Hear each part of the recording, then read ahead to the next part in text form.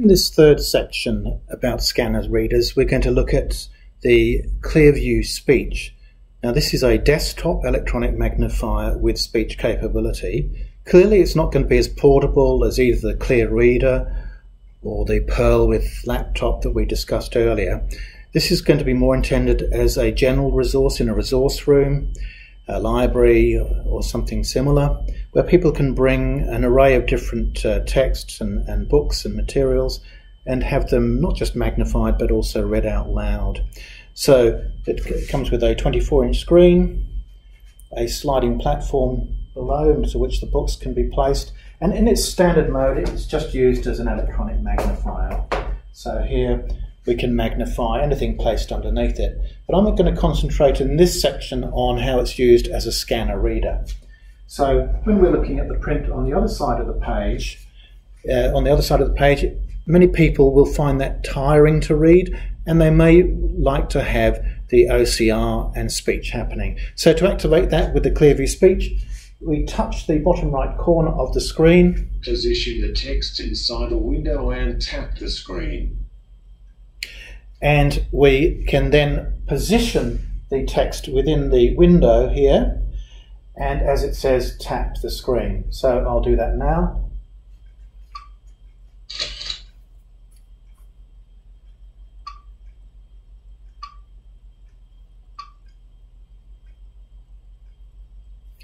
Fennel and orange salad. Serves 4 as a side dish. 1 large fennel bulb, washed and dried 3 navel oranges, peeled and sliced 4 basil leaves, washed and cut 1/3 cup pumpkin seeds, dry roasted extra virgin. Now you'll notice that what the Clearview Speech is doing is it's identified the zones on the paper that have paragraphs of text. Now, with this particular view, it's a little difficult for you to see the white on white. I'm just going to magnify this image just slightly. And you can see now the zones it has identified. Because this is a touch-sensitive screen, I can actually touch another zone and have the print read from that point. Place the slices in ice cold water for 20 minutes. Arrange the sliced oranges on the platter. Top with the sliced fennel bulb. You can imagine this could be a very powerful way when you have got diagrams with annotations and you want to follow labels in a certain visual order that's not necessarily the reading order that scanners would read from top to bottom, left to right. So it may be the labels on a chart or a diagram, and you can actually, or a flow chart, for example, where you want to follow a certain logical flow by tapping on the various labels. Now, to move around the scanned document, we simply, just as on an iPad, we swipe and drag. So this way we can drag around the image just like this and just tap wherever we want to read from. Fennel and orange salad. Serves 4 as a side dish. What? We can make the image bigger. Zoom in. And so on. There are various customizations to suit individuals. For example, by pressing the menu button, main menu, I can change the voice. Changing voice. Australian English, Tyler. Changing voice. British English, Serena. I can also change the view. View menu. And here, this is showing us how the highlighting will work. So I could change the highlight. Highlight box yellow. Highlight line. Highlight line red. In this case, I've chosen to highlight the whole of the line. And maybe I'll also change the mode. Page. High column. To a column. Line. A line of text like a ticker tape.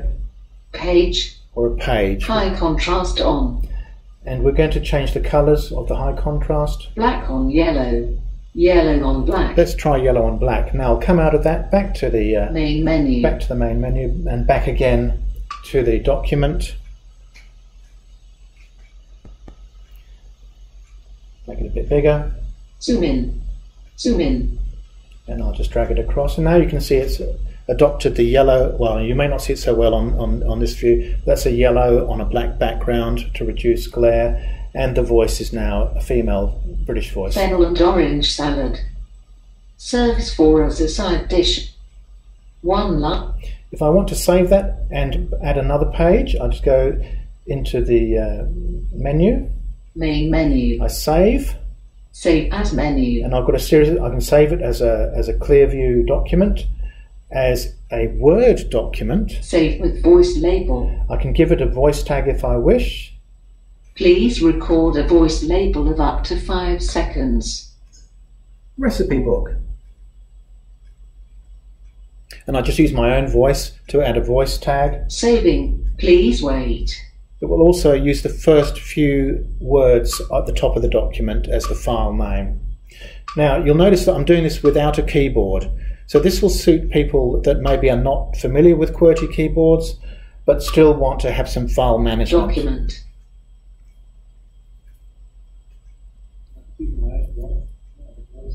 Has been saved. Do you want to append more pages? Yes, I do. So now tap the screen to append page 2. Tap on the exit button to stop appending. Saving. Please wait.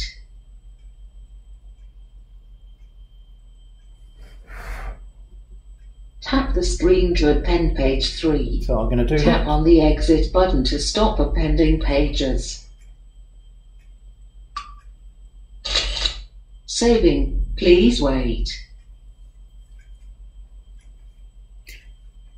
And I'm going to make that the last Tap the page. screen to So I'm going append to press the page cross. 4. Processing page 1 of 3. Now, of course, the thing to bear in mind here that this is a visual system. It does require you to have some vision to press these controls and buttons. You may have quite significant low Processing vision, page 2 of 3. but this is not intended to be a scanner reader for someone who's totally blind. It's more for somebody with low vision. Or perhaps somebody with dyslexia, or even perhaps somebody who English is a second language. Because Processing page 3 of 3. this device, the Clearview Speech, can actually be programmed with many other languages as well. So if we put some Italian under here, we can have it shown and read back in Italian.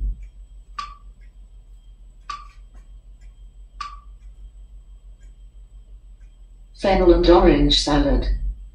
Serves 4 as a side dish. And now we actually have some additional controls to go back and forth through, Opening page number 2. to go through the pages. Opening page number 3.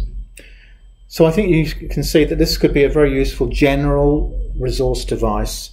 It can be used not just for people with low vision, but also for people with ESL context or people with dyslexia or other literacy difficulties.